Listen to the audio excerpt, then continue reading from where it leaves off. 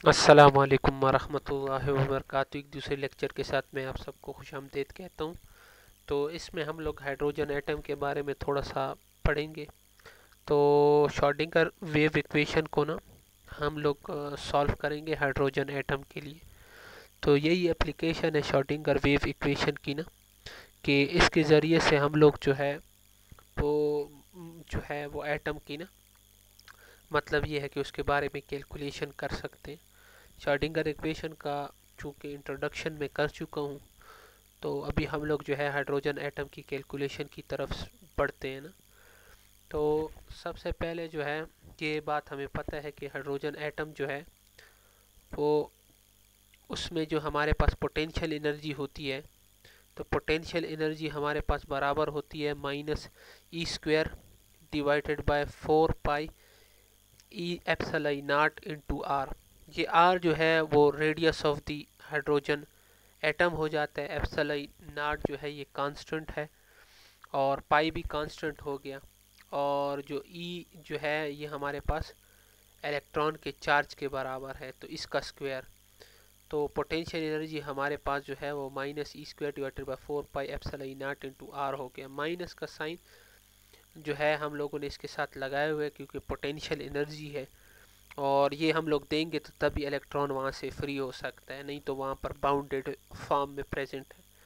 तो हम लोग 3 डायमेंशन के लिए जो श्रोडिंगर वेव इक्वेशन है, तो उसको लिख सकते हैं -h/² divided by 2m into wave function psi with respect to x, y and z, और ब्रैकेट में जो है वो लेप्लासियन ऑफ दी वेव फंक्शन हो गया और इज इक्वल टू E-v हो गया। यहाँ से सिंपल मैंने इस तरह किया था कि यहाँ पर जो साई था उसको इधर मैंने डिवाइड कर दिया, इसको उधर जाके आप मल्टीप्लाई भी कर सकते हैं। अच्छा, इस तरह अगर हाइड्रोजन एटम की तरह जो स्ट्रक्चर हो, जिस तरह हमारे पास हीलियम पॉजिटिव है या लिथियम डबल पॉजिटिव है, तो ये मोनो इलेक्ट्रॉनिक सिस्टम इसको हम लोग कहते हैं। तो उधर बस ई को आपने खाली रिप्लेस कर देना है जेड के साथ, और जेड जो है वो हमारे पास एटॉमिक नंबर होता है। और यूज़ अप्रोप्रिएट, अच्छा यहाँ पर हम लोग मास की जगह पर म्यू लिख देते हैं क्योंकि मास जो है वो रिड्यूस हो जाए। टू मास हमारे पास सिस्टम है, एक न्यूक्लियस है और एक इलेक्ट्रॉन है, तो इसीलिए मास को हम लोग जो है वो रिड्यूस मास में जो है वो म्यू लिख देते हैं। नेक्स्ट हम लोग चलते हैं। तो एक बात याद रहे कि हाइड्रोजन के उसमें हम लोग कैलकुलेशन कर सकते हैं ये लेप्लासियन को। अब मसला ये होता है कि लेप्लासियन को हम लोग इस फॉर्म में लाएंगे कि उसको सॉल्व करना आसान हो। जिस तरह हमारे पास लेप्लासियन बराबर है, यानी double derivative of साइफ with respect to x, और double derivation of Sai with respect to Y, and double derivation of Sai with respect to Z. अब यही जो है हम लोग, ये तो अब हमारे पास वो था, मतलब ये था कि इसको अब हम लोग स्फेरिकल कोऑर्डिनेट सिस्टम में कन्वर्ट करेंगे ताकि हमारे पास कैलकुलेशन आसान हो जाए। तो स्फेरिकल कोऑर्डिनेट का थोड़ा सा मैं यहाँ पर इंट्रोड्यूस करता चलूँ आप लोगों को कि यहाँ पर ये हमारे पास एक एक्स एक्सिस होता है, एक वाई एक्सिस और एक जेड एक्सिस। जो जेड एक्सिस के साथ एंगल होता है उसको हम लोग थीटा कह देंगे, और जो इसका जो प्रोजेक्शन होती है जो नीचे गिरेगी, और उसका जो है वो जो प्रोजेक्शन है इसकी डायरेक्शन में, तो इसको जो एक्स एक्सिस के साथ हमारे साथ जो एंगल बनाएगा इसको हम लोग मतलब फाई कह देंगे। तो ये थीटा हो गया, ये फाई हो गया, और ये रेडियस तो इस पॉइंट से इस पॉइंट तक का जो फासला होता है इसको कह देंगे। तो यहाँ पर आप लोग देख रहे हैं कि यहाँ पर हमारे पास ये इक्वेशन बनती है। एक्स जो होगा तो वो बराबर होगा are into sine theta into cos phi, और वाई बराबर होगा into are sine theta into sine phi, और जेड हमारे पास बराबर होगा आर इंटू कॉस थीटा के। ये फिर कभी मैं आप लोगों को डिराइव करके बता दूंगा। और जो टोटल ओवरऑल जो आर होगा यहाँ से यहाँ तक फासला, वो बराबर है under root into x square plus Y square plus Z square, और थीटा हमारे पास जो निकलेगा वो anti cos into Z divided by are हो जाएगा, और जो फाई हमारे पास होगा into anti tangent Y divided by x. यहाँ पर कोई सवाल पूछ सकता है कि यार ये तो आर आ गया, आर तो हमें पता ही नहीं है, तो मेरे भाई आर की ये वाली वैल्यू बीच में पुट कर लो, तो एंटी कॉज इंटू यानी cause inverse z divided by under root x square plus Y square plus Z square. तो इस तरह जो है वो हम लोग इन चीज़ों का इस्तेमाल करते हुए कॉस फाई और आर इस्तेमाल कर सकते हैं अगर हमारे पास एक्स वाई और जेड की वैल्यू हो। तो ये बात याद रहे, ये भी जो जब हम लोग जो है वो पोलर कोऑर्डिनेट में कन्वर्ट करते हैं लेप्लासियन को, तो लेप्लासियन जो है वो इस फॉर्म में होता है, लेकिन जब इसको हम लोग पोलर कोऑर्डिनेट में कन्वर्ट करेंगे तो वो हमारे पास इसके बराबर हो जाएगा। ये आप लोग देख रहे हैं, वो साई मैंने इधर मल्टीप्लाई कर लिया है, साई को मैं इधर ले आया हूँ ताकि आसानी हो जाए मेरे पास, और इसको वापस इधर आके माइनस कर दिया और ओवरऑल माइनस को कॉमन लेके 0 पर डिवाइड कर दिया, तो ओवरऑल इक्वेशन हमारे पास प्लस फॉर्म में आ चुकी है। तो लेप्लासियन जो हमारे पास पोलर कोऑर्डिनेट में होता है वो बराबर होता है 1 divided by are square into derivation partial derivation with respect to are into are square into partial derivation of Sai with respect to are हो जाएगा, plus 1 divided by are square into sine theta into partial derivation with respect to theta in bracket into sin theta partial derivation of psi with respect to theta plus 1 divided by r square into sin square theta into double derivation of psi with respect to phi हो जाएगा, और plus 2 mu ये reduce mass है और divided by h slash square into E minus we Sai is equal to 0। तो ये equation देखो बड़ी कॉम्प्लिकेटेड इक्वेशन है, इसको बंदा कहता है कि यार ये तो इसको तो बंदा सॉल्व ही नहीं कर सकता, बड़ी मुश्किल है, लेकिन इसको जो है हम लोग बड़ी आसानी से, इसके कुछ मेथड्स हैं और वो बड़ा जो है आसान तरीके कि हम लोग जो है कोशिश करेंगे कि वेरिएबल को सेपरेट करें।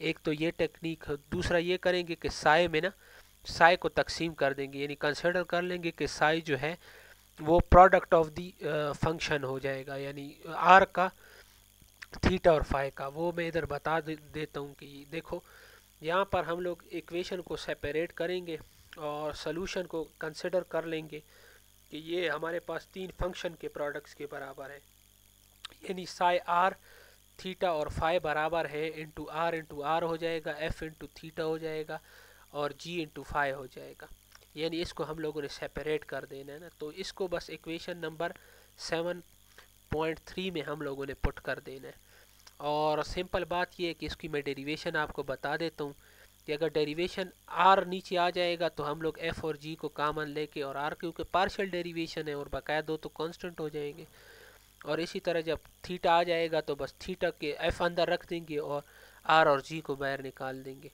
और अगर नीचे फाई आ जाएगा तो जी को अंदर रख के एफ और आर निकाल लेंगे क्योंकि पार्शियल डेरिवेशन है, सिंपल सादा बात है। अब इसी तरह इक्वेशन नंबर 7.3 को कर लेंगे, तो देखो नीचे आर था तो ऊपर आर आ जाएगा और एफ और जी को मैंने कॉमन ले लिया। अब नीचे देखो थीटा है तो एफ को ऊपर रख के और आर और जी को मैंने बाहर निकाल लिया। इसी तरह यहाँ पर तो वही, चूंकि नीचे जो है वो फाई आ जाता है तो ऊपर जो है जी को रख के और आर और एफ को कॉमन ले लेंगे, और यहाँ पर तो जो है आर एफ और जी, क्योंकि यहाँ पर साई हमारे पास मौजूद था। तो ये सिंपल जो है वो बात थी। इधर से मैं फिर आपको डेमो कर देता हूँ। आर है तो फिर क्या करेंगे, थीटा है और यहाँ पर देखो फाई है और यहाँ पर देखो साई है, तो यहाँ पर आर एफ और जी आ जाएगा, और यहाँ पर चूंकि आर है तो ऊपर आर रख के और एफ और जी को बाहर निकाल लेंगे। अगर यहाँ पर थीटा है तो एफ और आर और जी को बाहर निकाल देंगे, और यहाँ पर अगर फाई है तो यहाँ पर जी को और आर और एफ को बाहर निकाल दूंगा। तो सिंपल सादा सी बात थी, तो ये इक्वेशन हमारे पास आ चुकी है। अब हमने ये टारगेट करना है कि ये जो हमारे पास इक्वेशन है ये, इसको किस तरीके से जो है वो सेपरेट करके दूसरे साइड पर ले जाते हैं। तो उसका फ़ायदा मैं थोड़ा सा अभी आपको एक्सप्लेन करता हूँ कि उसका फ़ायदा क्या होगा। तो उसके लिए मैंने जो है multiplying both side by are square into sine square theta divided by R F और जी। इससे क्या होगा कि अगर ये एफ और जी डिवाइड इधर मैं आर एफ जी कर दूंगा तो यहाँ पर आर तो रह जाएगा लेकिन एफ और जी चले जाएंगे, तो यही हम लोग चाहते हैं। और इसी तरह यहाँ पर भी होगा, यहाँ चूँकि यहाँ पर थीटा है तो यहाँ पर हम लोग कोशिश करेंगे कि नीचे हमारे पास जो है एफ आ जाए, और इसी तरह यहाँ पर और इसी तरह यहाँ पर ना इसी तरह कोशिश करेंगे। तो इसी तरह आर एफ और जी को हम लोग क्या कर देंगे, डिवाइड कर देंगे और इसको मल्टीप्लाई कर लेंगे, ताकि वो ओवरऑल जो है जो हमारे पास एक इक्वेशन है वो इस तरह की बैलेंस हो जाए ना। तो इसको जब हम लोगों ने पुट किया तो ये हमारे पास ये इक्वेशन एंड रिजल्ट में आ गई है। अब यहाँ पर खाली मैंने ये किया है कि यहाँ पर ये जो चीज़ थी हमारे पास, इसको मैंने दूसरे साइड पे जो है वो शिफ्ट कर दी है। तो यहाँ पर ये इक्वेशन हमारे पास आ चुकी है। तो इक्वेशन को मैं ज़रा पढ़ देता हूँ। Minus sine square theta divided by are into मतलब partial derivation with respect to are into are square into partial derivation of r with respect to small r minus 2 mu divided by h slash square r square into sine square theta into e minus v minus sine theta divided by f into partial derivation with respect to theta bracket sine theta into partial derivation of f with respect to theta हो जाएगा is equal to 1 divided by g into sine square g divided by मतलब ये है कि partial derivation of ji with respect to phi हो जाएगा। तो ये आप लोग देख रहे हैं कि इसको मैंने खाली जो है वो इस तरफ ले आया हूँ और बकाया सब को मैंने माइनस कर दिया है। तो ये जो है ना, अभी इस इक्वेशन को अगर आप लोग गौर से देखें तो इसका एक हमारे पास लेफ़्ट हैंड साइड है और एक राइट हैंड साइड है। अब देखें, जब ये हमारे पास थीटा और जो है आर कांस्टेंट हो जाए और फाई चेंज हो जाए तो इससे क्या होगा, इससे इस इक्वेशन को चेंज होना चाहिए था, लेकिन इस तरह जो है वो चेंज नहीं हो रहा है। मतलब ये जो है साइड, अगर मैं आर और थीटा को कांस्टेंट रखूँ, इसको बदलूँ तो ये इक्वेशन बदल जाएगी, लेकिन इस तरह नहीं हो रहा है। इसका मतलब ये तभी हो सकता है जब दोनों साइड किसी कांस्टेंट के बराबर हो। तो इस कांस्टेंट को मैं कंसिडर कर लेता हूँ कि ये जो है इधर वही मैंने सारा कुछ जो है लिखा हुआ है, आप लोग पढ़ भी सकते हैं। तो यहाँ पर जो है अगर राइट साइड मतलब नहीं चेंज हो रहा है क्योंकि आर और वो काम, लेकिन फाई को चेंज कर रहा हूँ तो वो फाई जो है वो चेंज होने से वो हो रहा है। तो ये तभी हो सकता है जब ये दोनों इक्वेशन जो है वो कांस्टेंट के बराबर होती हैं, यानी ये बात है। तो इसमें देखो मैं कांस्टेंट को कंसिडर कर लेता हूँ, माइनस एम एल स्क्वायर के कंसिडर कर लेता हूँ। ये अब मैंने माइनस क्यों किया है और कांस्टेंट का स्क्वायर क्यों लिया, इसके लिए आपने जो है वो फंक्शंस पढ़ते हैं जिसको आइगन फंक्शंस कहते हैं, उस पर भी मैं इंशाल्लाह एक वीडियो अपनी तैयार करूँगा, तो वो मैं आपको इंशाल्लाह फिर पढ़ा दूँगा। तो ये हमारे पास partial derivation of ji with respect to Sai is equal with respect to phi हो गया is equal to minus M square जी हो गया। तो ये हमारे पास देखो एज़िमुथल इक्वेशन बन चुकी है। अब इसका सोल्यूशन जो है ये हमारे पास आता है। अब ये इसको सोल्यूशन भी डायरेक्ट इससे कैसे निकालेंगे, तो आइगन फंक्शंस को जब मैं पढ़ाऊंगा तो उधर मैं आप लोगों को फिर ये साबित भी करके बताऊंगा ना। नेक्स्ट अभी हम लोग चलते हैं। तो ये हमारे पास इक्वेशन ई, इसका सोल्यूशन आया है iota into M L phi हो गया। तो ये सारी की सारी वैल्यू इसके ऊपर सेटिस्फाई होती है। अब यहाँ पर ये बात याद रहे कि जो फाई की जो वैल्यू है वो 0 से 2 पाई तक जा सकती है, यानी 0 से 360 डिग्री तक।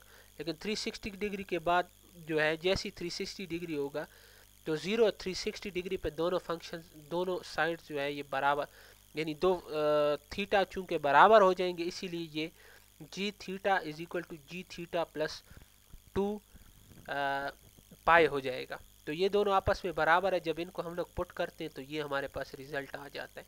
तो इससे ये साबित हुआ कि 2 पाई iota M L is equal to 0 के बराबर हो गया। इसका मतलब हुआ कि m की वैल्यू जो है वो 0 भी हो सकती है, यानी प्लस माइनस 1 भी हो सकती है, प्लस माइनस 2 भी हो सकती है और प्लस माइनस 3 भी हो सकती है।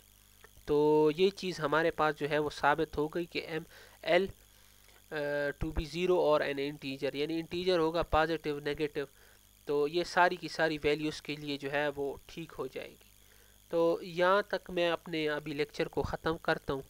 तो इंशाल्लाह आगे मज़ीद इस पार्ट को भी हम लोग जो है वो कंटिन्यू करेंगे और इसको भी सॉल्व करने की कोशिश करेंगे। तो उसमें सिंपल हमने m जो है वो पुट कर देना है और ये हमारे पास इक्वेशन आ जाएगी।